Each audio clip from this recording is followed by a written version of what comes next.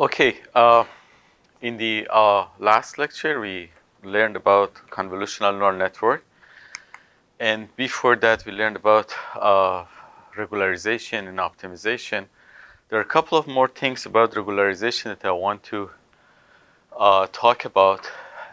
These type of regularization mainly introduced for convolutional neural networks.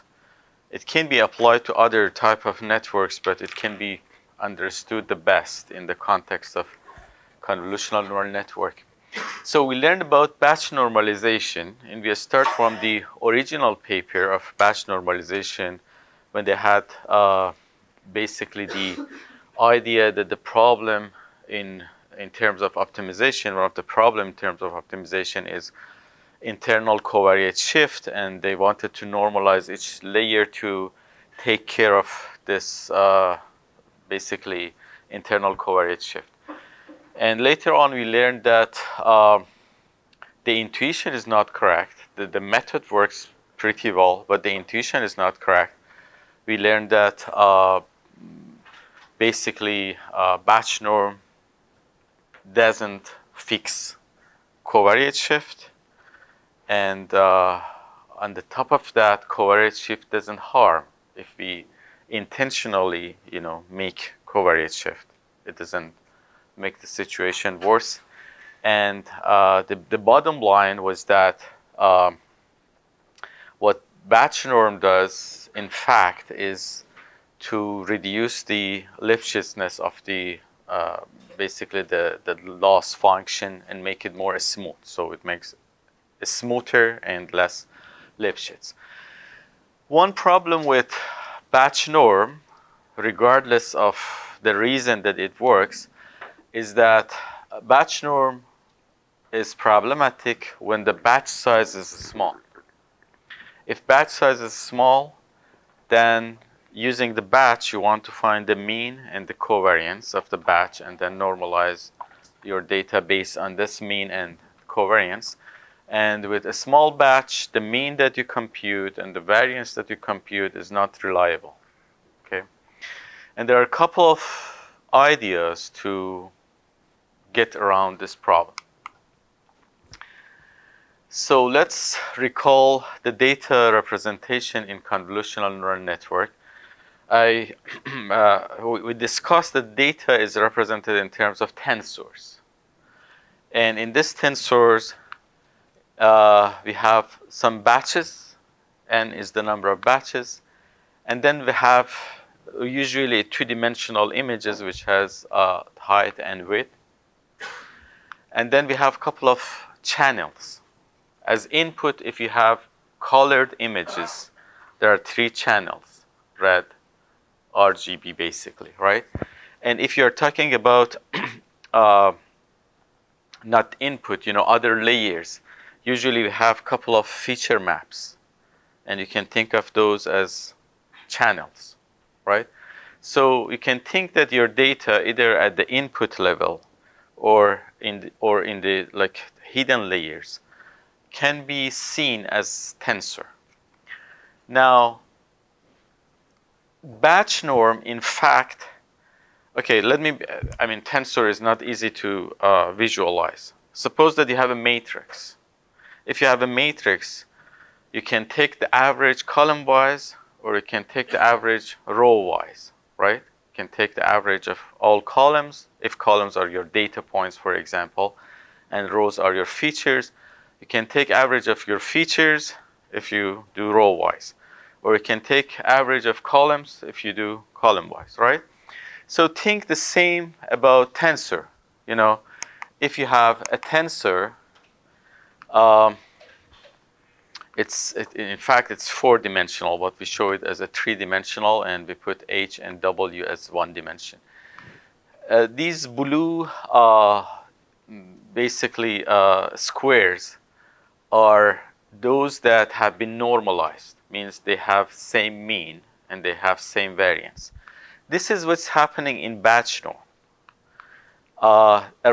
Along this direction of batches, all batches in the all data points have the same mean and same variance.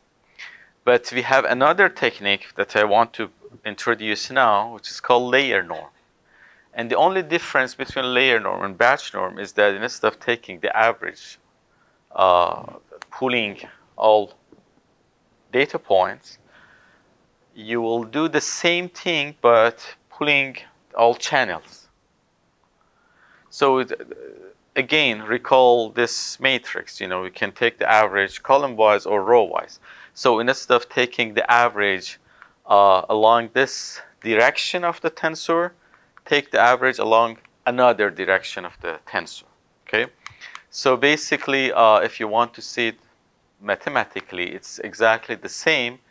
You are going to find the mean and you are going to compute the variance.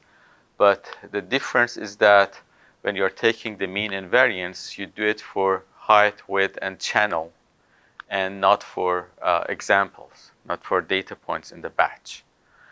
Then you have the mean, you have the variance, do exactly the same that you did for batch normalization. I mean, subtract them and then introduce new parameters to scale the data, to shift the data, and then learn those parameters.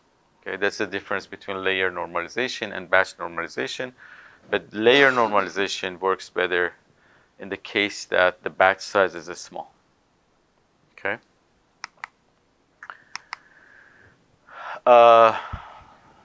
There is another technique which is more recent. It's called filter response normalization, FRN. 2020 CVPR, the first time this was introduced. You remember when we revised the insight of batch normalization, one of the founding of that paper was that batch normalization is not the only way to normalize the data. So we usually divide by the variance, but instead of dividing by the variance, you can divide by the norm, right? Okay, now assume that you divide by the norm. You normalize each data point. So in this case, you don't need to compute the variance of batches. Even if batches are small, you don't need to compute any statistics of batches. For any point, you divide it by the norm of that point, right? So we can normalize. And this is basically just to show that this is the mean of Z. If this notation might be confusing, remember that we have 4 dimensions. So we are going through I and J only. Means that if you have images, you have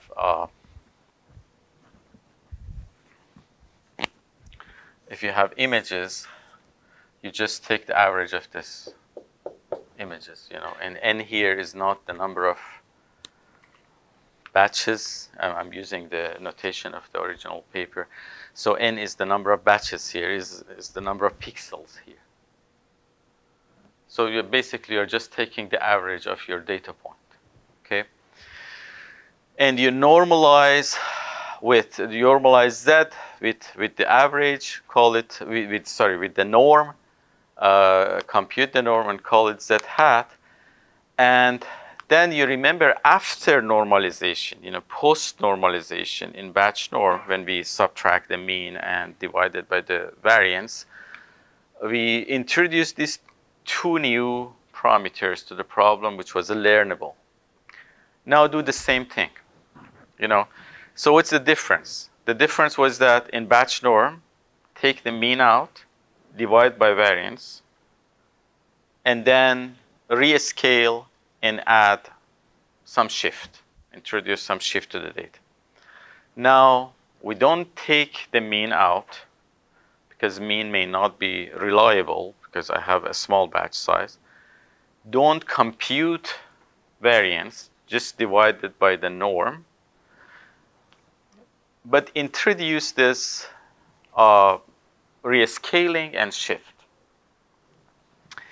Since you divide it by norm, since this is not z, this is z hat, and it has norm 1, rescaling usually is not problematic. But since you haven't subtract the mean, introducing this shift might be problematic.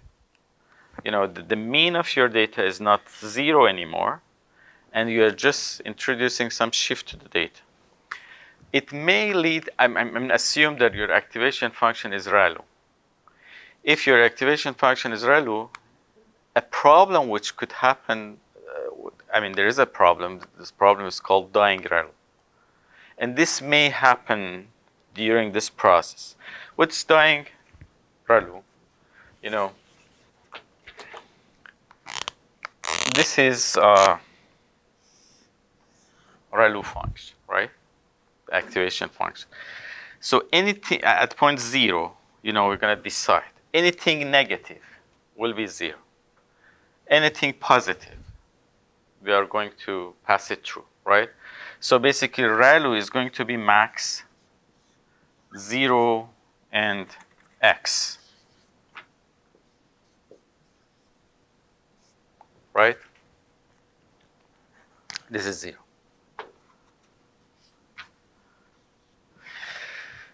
If the data is shifted, say for example, the mean of the data is not 0 and the data is shifted somewhere here, most of the observation are going to be negative. So ReLU is going to basically decide that all of them are 0. You know, this is what's called dying ReLU. Or if the data is shifted somewhere here, the ReLU is going to decide that none of them is 0, makes no sparsity, pass all of them through. And the gradient here is 1, okay? So in updates, you know, I'm just accumulating these weights together, right? So in this case, everything becomes 0. In this case, weights are going to explode because I'm just accumulating them, you know, and never they are 0 because. So the idea here actually is to define what's called threshold linear unit. And threshold linear unit has this form, you know, remember that ReLU was max x0. So let's define max x theta. So in fact, let's set the ReLU not at z, to decide not at 0, but decide at theta. And theta would be somewhere close to the mean of the data. Okay? So basically, if the mean of the data is here, my ReLU gonna have something, a form like this. But theta is learnable parameter. I'm going to learn it through backpropagation. So network is going to decide where the decision point to set 0, negative or positive, or 0 or x is going to be. So in this technique, basically, you can imagine that everything is the same as batch normalization. Everything is the same as post-normalization in batch normalization, means defining a scaling and shift. A scaling is not going to be problematic because we normalize each data point by dividing the data point by its norm. Shift is going to be problematic because we never subtract the mean. And to take care of this, we just introduce a new parameter to the network to, instead of shifting the data, let's shift the ReLU. Okay. This is called FRN, filter response normalization, which is relatively new technique. Yes? Can we go back a couple slides to where you're showing the tensors? Is there something where you're taking the norm of like horizontally, so like C by n? Is that a name? You can actually, you know, there are a couple of other type of normalization here which I didn't talk about, and one of them is group normalization. Group normalization is sort of generalization of these techniques. In principle, you can do any type of these things in group normalization. Yeah, because that's what's done in transformers. Yeah, I mean, basically, you can do any type of normalization. Okay. Okay, something interesting here is that, you know, batch norm works with wrong intuition. There are a couple of, I mean, some people showed that, okay, that's not the right intuition. It works for a different reason. You reparameterize the network and it make it more smooth and so on. And then some follow-up papers like this one in 2020 and 2021 follow the exact same wrong intuition from the beginning, you know. I mean, again, they're trying to fix covariate shift. Again, it works, you know. And these two techniques that I just introduced, they're again trying to fix internal covariate shift when we learned that covariate shift is not a problem. But again, I mean, technique works. It's some sort of indication that, or maybe when I introduce the last one, you're going to appreciate more that it's an indication that we don't fully understand what's going on in optimization of neural network. And I mentioned in the first lecture that still I believe that the optimization would be one of the main problems that we're facing in neural network. So this is a 2021 paper, an archive. I mean, if you look at the, I don't know where it got published. You know, it published in 2022.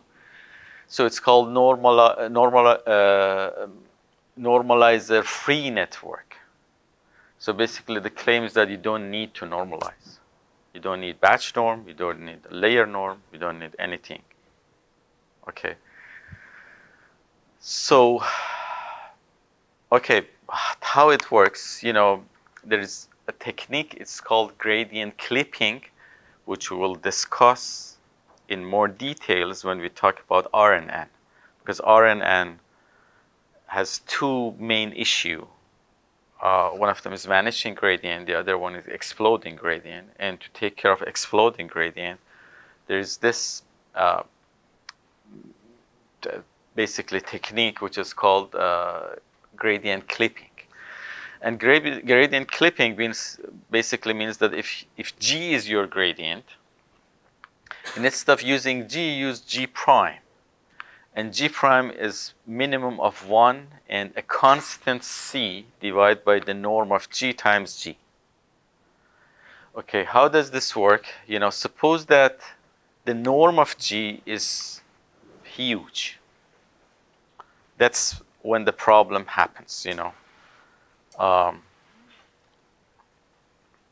You know, vanishing gradient, I think it's clear that why it's problematic. You know, the gradient is too small. You can't rely on this gradient. And exploding gradient, we will see in more detail is that sometimes in the landscape, you know, basically it's as if you have like a cliff, you know, and then with small changes, you know, you face this cliff and it shoots you on the other side of the landscape. You know, you're closing to the local mean, but as if you're facing or you're hitting this cliff and it shoots you out somewhere else in the landscape, so you never converge. So that's the problem of basically exploding gradient. You don't want very large gradient. C is a constant. You divide it by norm of G and suppose that the norm of G is huge. So C over G is going to be a small, right? And the minimum of 1 and a small number is going to be this small number.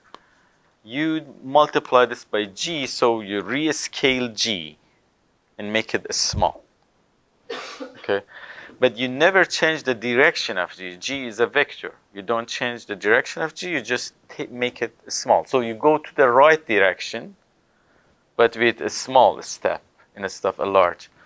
And in the case that G is a small, C over G is going to be large, and the minimum is going to be 1. So you keep the G, whatever it is. You know, in the case that G is a small, you don't change it. In the case that G is large, you make it a small. Okay, that's what's called gradient clipping. It's not mathematically sound, but it works, you know, because it's not mathematically sound because you're saying that this is the gradient. Okay, assume that this is the gradient. Something else is gradient. It's smaller. I mean, it's not, but you know, it's a hack which works in practice.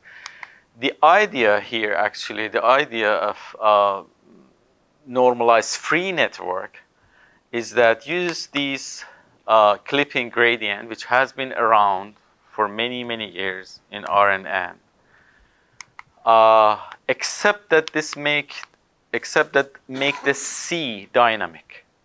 It's not a constant anymore. I'm going to change the dynamic through training. And it's completely heuristic that how to change this dynamic. It's not like mathematical, you know, derivation which tell me that that would be the optimum C. So they can do many different things, but that's one of the things that they do, that the C at time t is some alpha, and alpha beta are like hyperparameters. And the mean of the gradient in the previous iteration, okay? And you can basically compute this without cost. You know, you can accumulate the gradient over time. And so you don't have this mean all the time, or this norm all the time, or this accumulation all the time. And you can take the mean, and these are two hyperparameters that you define. So over time, the C will change. And they were able to train a ResNet, which is quite, I mean, a huge model with many layers, without normalization, without batch norm, without layer norm, without any type of norm. Again, another indication that, you know, we had the idea that we have to fix the covariance shift. It turned out that it's not covariance shift, so we had the idea that you have to make it smooth with reparameterization. And now, all of a sudden, someone says that, okay, no, the main problem was that the gradient was large, and we had a problem similar to exploding gradient, and if you control that, everything is fine. You don't need to normalize. Yes? Why do you need learning rate at this point? Like if your gradient is gonna be taken care of. Learning rate? Yeah, the amount, like how big it is. Mm-hmm. That's your step size, etc. So why do you need to multiply by learning rate? So learning rate basically, I mean, you can think, I mean, one way of interpreting this, or maybe, is that you're saying that we are playing with this learning rate, and we adopt this learning rate somehow. I mean, I'm sure that you can rewrite the whole formulation in a way that, or let me say, don't say that I'm sure. I think that most likely can rewrite all of these update formulation in a way that an adaptive or dynamic value of learning rate take care of this, you know, a learning rate which depends on the value of the gradient in the past and in the beginning. But at the moment, that's not how we deal with the learning rate. The learning rate is either constant, or we just make it smaller and smaller by more iteration, right? It's not computed based on the gradient and the previous step. And this is a formula which basically compute, I mean, rescale the gradient based on the gradient of the previous step.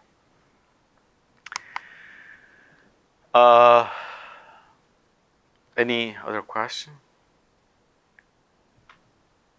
Okay, and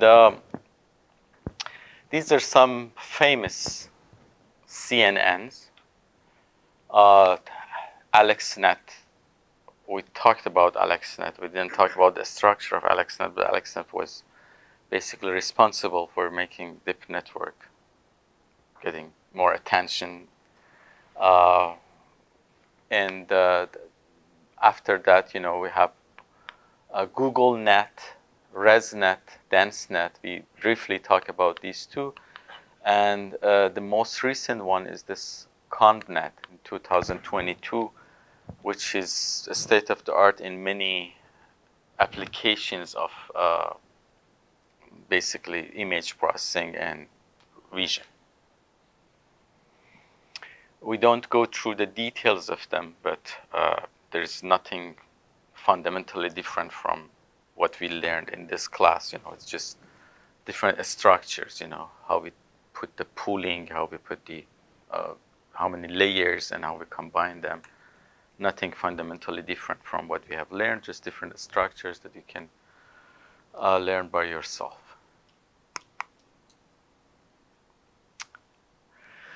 Okay, another important topic that unfortunately we are not going to talk much about in this class, unless we have time at the end of the course, is neural architecture search.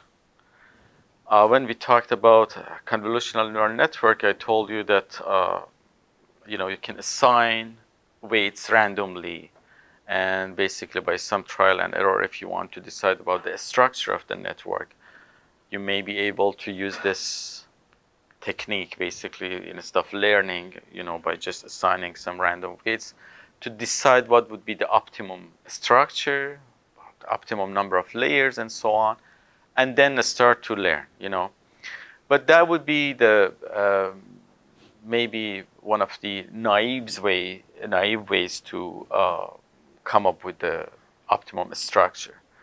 There are techniques actually to come up with optimum structure, and there are techniques to search in the space of all possible structures and find the best one. It's huge literature actually around that. And we have a loss function usually, which depends only on accuracy, right?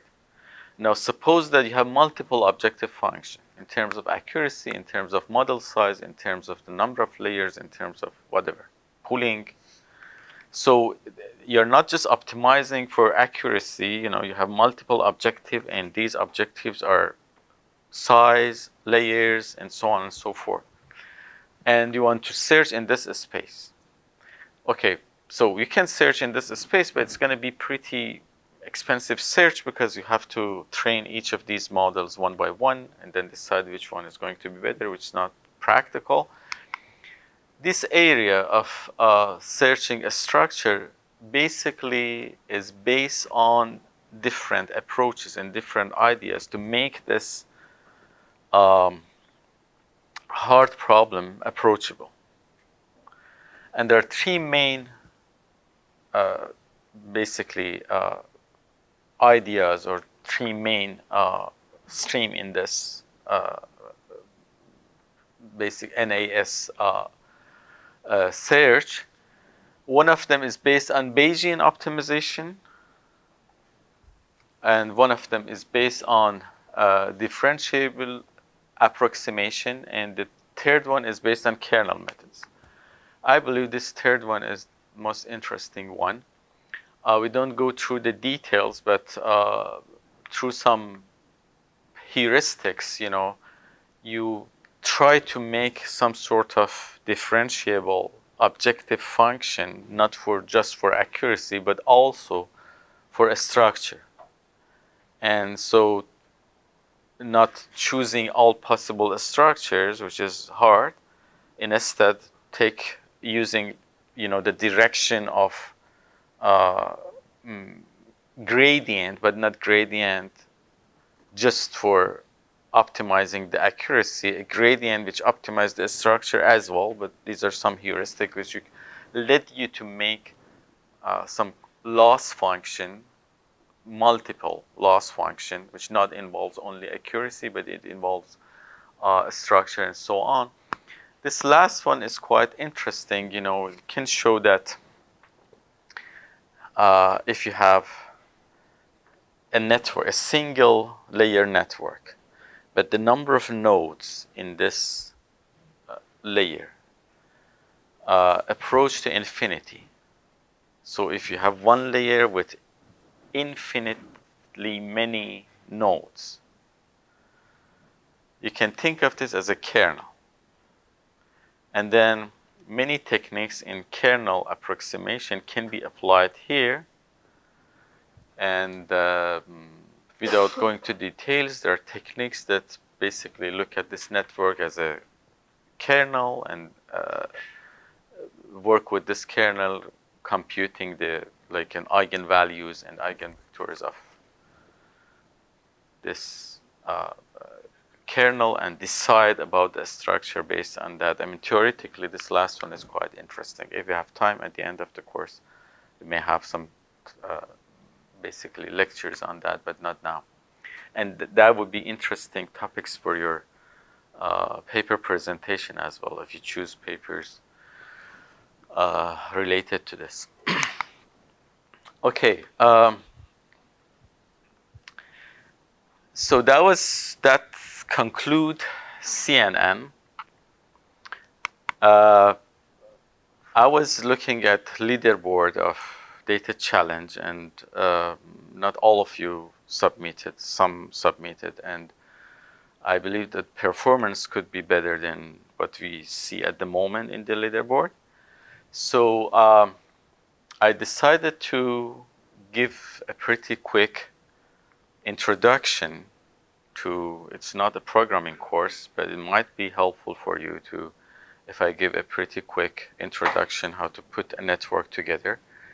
And your TA, Tianchen, is here actually, and after me is going to give you some tips about the data challenge and how we can make the performance possibly better. Okay, this is just, we have some tutorial example and sample codes on the web page for different models for feedforward and for CNN. Just going through one of them quickly using Keras.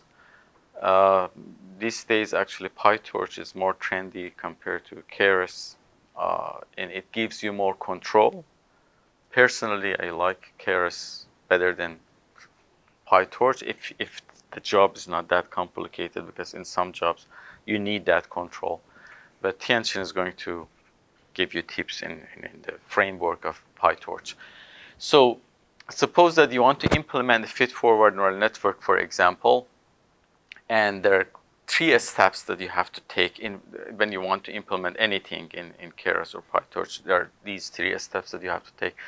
So there's some import some libraries that you do this whenever you want to use Python, right? And one of the libraries that you import is Keras itself, and you import NumPy and so on and so forth. And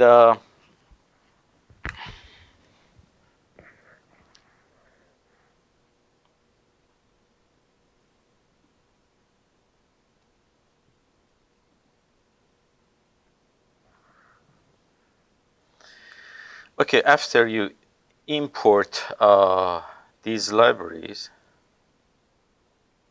so let me run this.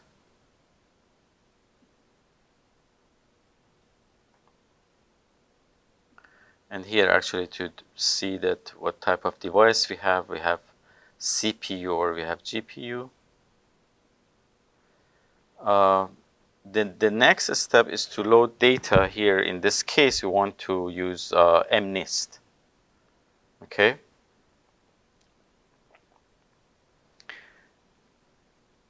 So Keras has access to many of these data sets. You can just say that import MNIST, right?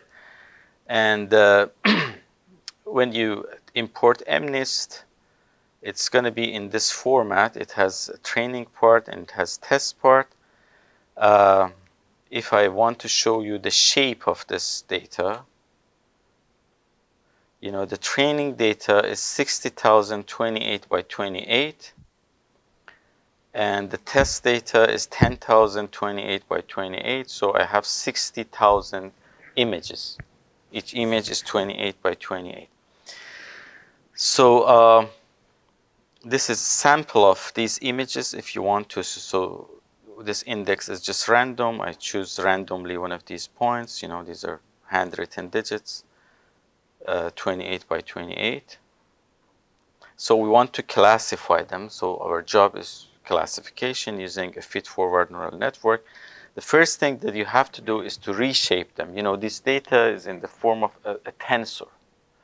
So 28 by 28 by 60,000. But you want to make them 60,000 by, what's 28 by 28? I don't know, 700 something. You know, we want to vectorize it. So here we are going to reshape the data. See, it's 60,000 28 by 28, but I define my training set here to be reshape of the training, and x train shape 0 is 60,000. It's a tensor, you know, the first dimension, 60,000. X train shape 1 is 28, and x train shape 2 is 28. So x train shape 1 times x train shape 2,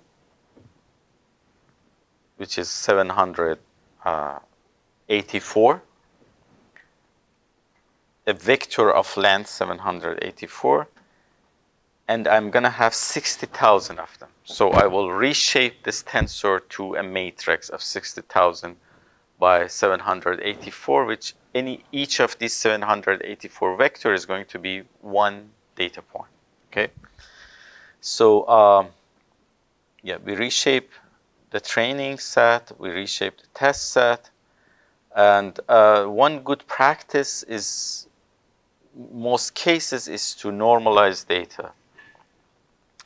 So this data is between pixels are between 0 and 255. It's a good practice here in many cases to divide the data by the maximum value and make it between 0 and 1. So we divide everything by 255 here. So we normalize the data. So here the mean is 0 and the max is 1 after normalization. Before that, the norm was 0 and the mean was 0 and the norm was, the max was 255. And then I have to feed the model, you know. I define the batch size, how many epochs I want to go, and say I want to go 20 epochs. And that's it, you know. This is the first epoch, and your accuracy is 0.1, and the loss is 0.09. And as it goes on, you can see that the accuracy gets larger, so the model converge, and the loss function gets smaller. So it means that we are in the right track. Okay.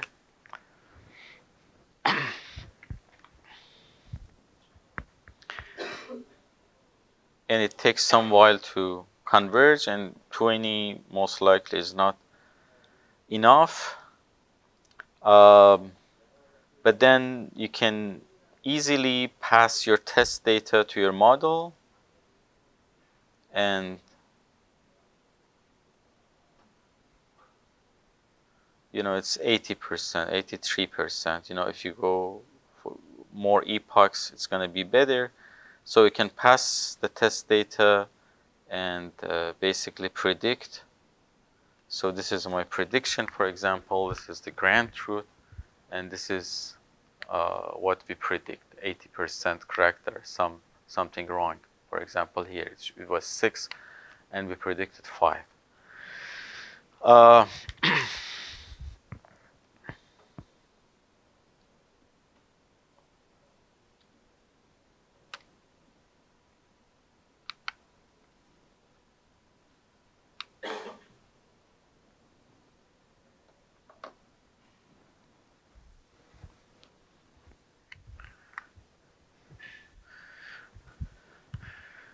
Just to show you that, you know, in many of these cases, you have many choices. You know, we define activation function to be ReLU. It could be many different things. It could be sigma, it can be tangent hyperbolic, and all of them are built in. You just change ReLU to TANH, and the activation function is going to be tangent hyperbolic, or this is ReLU, or soft plus, or leaky ReLU. You know, there are many things that we can look. And for the last layer, usually we use soft max because we want the last layer to have, you know, interpretation in terms of probability. And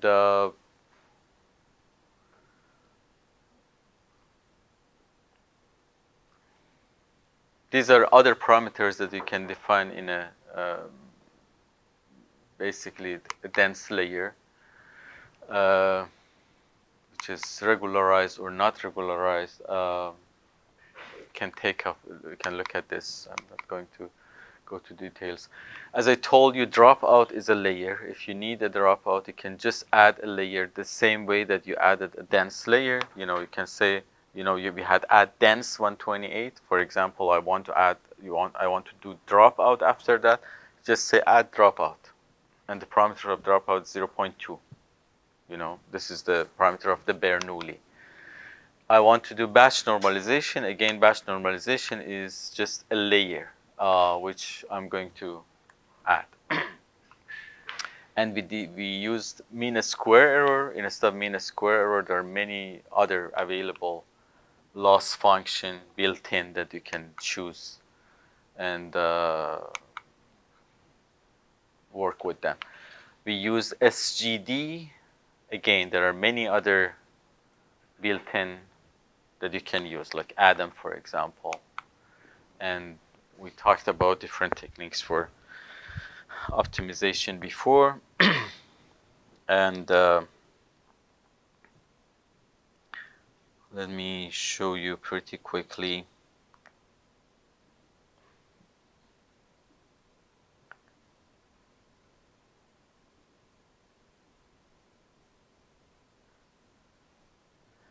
Another network, which is a CNN that was for feed forward. You know, the first step is the same. You just input some, you know, libraries, including Keras, and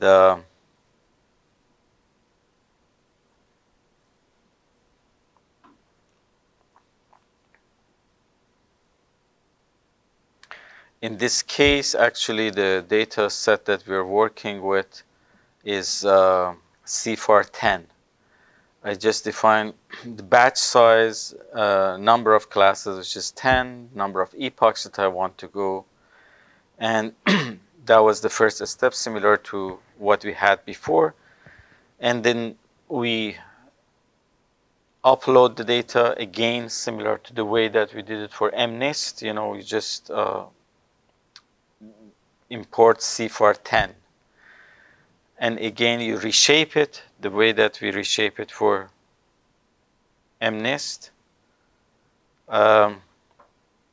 Again, I switch to float 32. I divide by 255. These are all steps that I took in feed forward. And just to see some samples, this is 20 by 20. These are samples of CFAR10, 10 classes, with some realistic images, and categorize the Y, you know, the same way. I mean, make it one hot vector, the same that we did it for MNIST. Okay, this is something new, which we didn't have it in the previous model. You know, we talked about data augmentation, right? In data augmentation, you don't need to explicitly generate those data and add it to your data set. You know, you don't want to rotate some of them and add noise and add it to the data set and so on. There's a function here for data generation which has many parameters, you know, and you can play with these parameters and say that, for example, you don't want to rotate, but you want to shift the width and you want to shift the height and you want to horizontally flip and you don't want to vertically flip, you know. There are many parameters. When you want data augmentation, these are the type of augmentation that I want, and these are type of augmentation that I don't want. So you just set these, and at the time of training, you call this function, and this function takes a data point from your training set, apply these transformations on it, and pass it to the model. Rotate it and flip it or whatever, you know. So this is for data augmentation. And then the step 3, which is model definition, pretty similar to what we had before, but instead of dense, we just add convolutional layer. In this case, you know, the first layer is a convolutional layer, and the size of the kernel that I'm going to use is 3 by 3. The size of kernel or filter is 3 by 3. And I'm going to have 20 of them. Okay? And remember that when we are doing convolution, we can just convolve the kernel to the image, or we can extend the image. And when we extend the image, which is called padding, we can do zero padding. We can, when we extend an image, you know, I can add zeros here, which is called zero padding, or I can copy this part here, which is called same padding. You know, after convolving a kernel with your image, if you don't do padding, the feature map is going to be smaller, but you can do padding to keep the same size, for example. Here we do padding same, for example, you know, so it will be copied to all sides. And the activation function is ReLU, and this is the input shape, the size of the input shape. And then I add another layer, and this layer is max pooling, you know. So we said that convolution has 3 steps, and one of them was pooling, you know. It's your choice to add one type of pooling if you want to, and we added max pooling, and then we added a dropout. There was a question in the previous lecture about max pooling, which is not differentiable, and how we do backpropagation, and I asked you to think about this, that do we need it? Do we need to take derivative of this or not? What was your thought on it?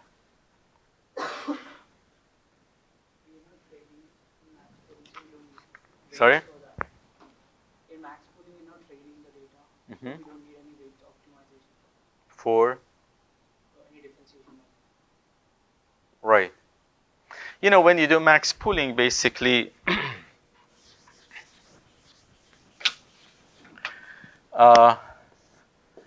say for example, I have 5, 3, 1, 8, and in max pooling, I'm going to just pass 8, right? When you do backpropagation, the only thing that you need is to know the index of this max. You just know that that was the index. So the derivative comes back going only through this node. Everything else is going to be 0. You know, I'm just going to update this one. So I don't need actually to take derivative of this non-differentiable function. Another convolutional layer, again 3 by 3 is the size of the kernel, and I need 50 of them. Another layer 3 by 3, I need 100 of them. And at the end, we added a dense layer, you know. Yes? Like in the first layer, you added 20 number of filters. Mm-hmm. So the output of the first layer would be like XY 20, the feature map size. You would increase XY 20. You know, the original size was 20 by 20, right? And then you had a padding, and then you applied a kernel 3 by 3. So it produces a feature size of 20 by 20, but you have 20 of them. So it's going to be 20 by 20 by 20. But in the second layer, again, we are applying 50 number of filters. Right. So will that be applied on the 20 feature separately? So if you get 20 to 50? No, it's going to be like a 3 by 3 by 20 kernel applied to them. When you apply a 3 by 3 by 20 a tensor kernel to them, it's going to make one feature map. But you have 50 of them. So at the end, you're going to have 50 feature maps. Yes? Data augmentation before training to increase the size of the data set didn't work very well. You know why that might be? No.